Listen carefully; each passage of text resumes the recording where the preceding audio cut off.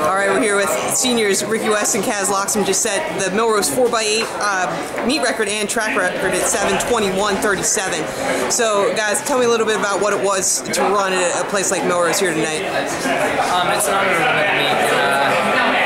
I think it was a little tough to run alone. It was definitely like a great stage to compete on, though, and I think we're all really honored to have gotten an opportunity to run here. All right, so Rick, kind of your first big travel trip for Penn State here. So how did things go for you as far as just running a team of this caliber? I mean, it's good. It's awesome to have a team. We can aspire to break big records like collegiate record.